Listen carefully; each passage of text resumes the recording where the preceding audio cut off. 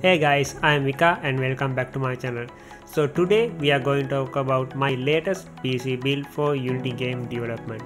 Before my new build, I was using Core i5 2nd generation PC with 8GB of RAM and GT 710 VGA, and it was built exactly 10 years ago in 2012. So Unity was working without any issue for 2D projects, but when it comes to 3D projects, Unity got stuck in my PC. So I decided to go for a new PC build in 2022 after 10 years from my first PC. So without further ado, let's get started. Before that, I want to remind one thing: if you are an absolute beginner to Unity game engine, I have prepared a tutorial series. You can check out that tutorial series from this card, and I hope it will helpful for you. So let's get started.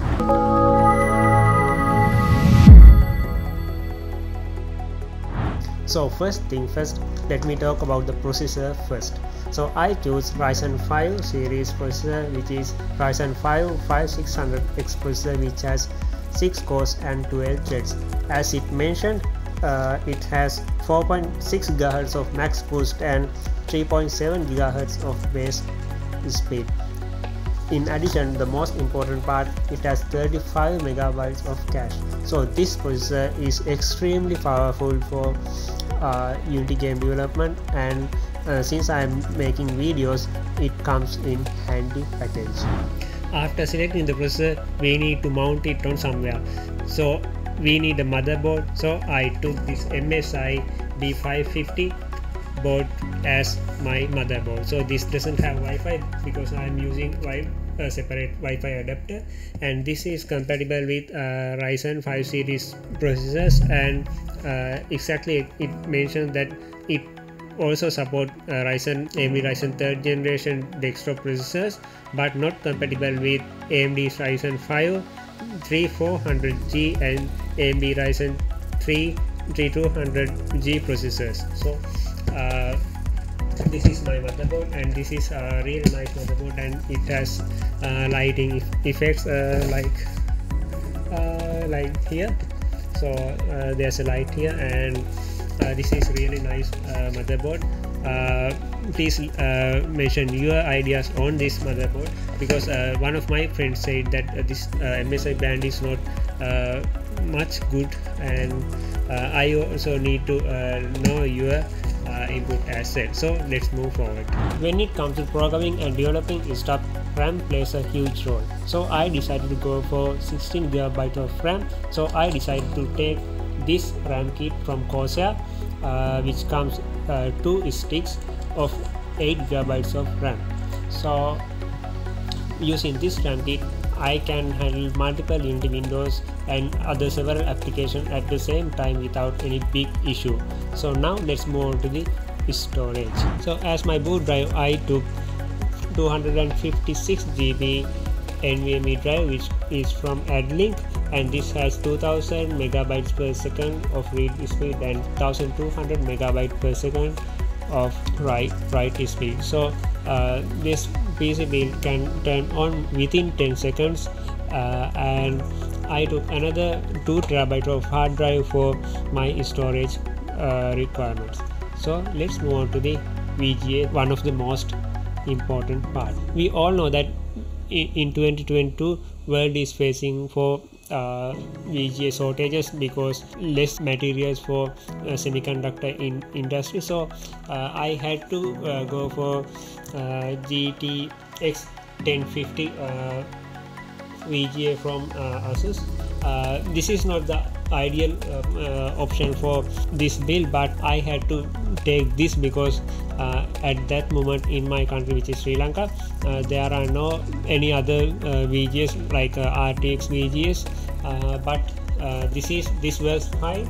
But I hope to upgrade my PC with latest RTX 3060 or some kind of VGA when the stocks are available. So for now I am using GTX 1050 Ti VGA. For up to now we have covered all the parts, but we haven't powered up our PC yet. So we need the power supply. So I took this power supply which is 650 watt power supply. You may think this is overpowered power supply. No, because I'm going to upgrade my PC for RTX 3060 or RTX 3060 Ti VGA, so we need some kind of big power supply. So I kept the room for another VGA expansion without changing the power supply. So I decided to go for quite overpowered power supply in this case, because I'm going to upgrade my PC for another VGA. So let's move on to the cooling. Cooling is one of the most important feature. As a cooling, this Ryzen processor has its inbuilt cooling system. So I'll show it to you.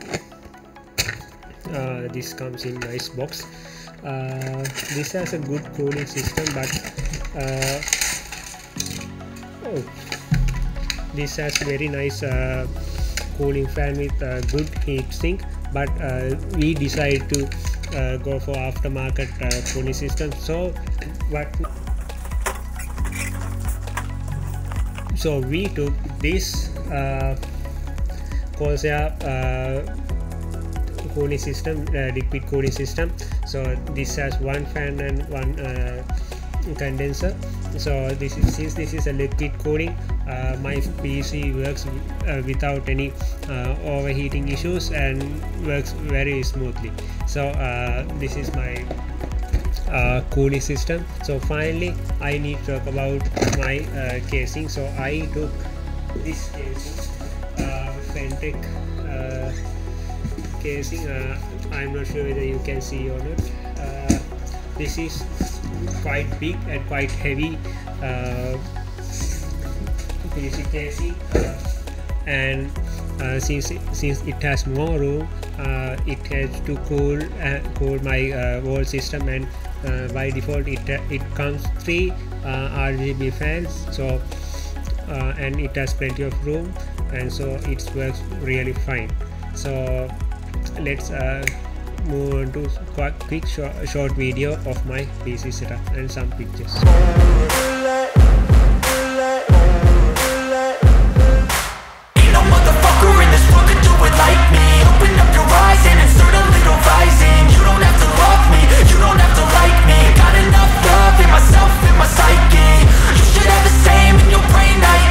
So that's it for the today's video, and if you enjoyed the video, please thumbs up, and if you have any doubts, please let me know in the comment section.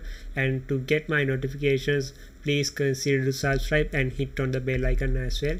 So see you soon in the next video, and until then, have a nice day.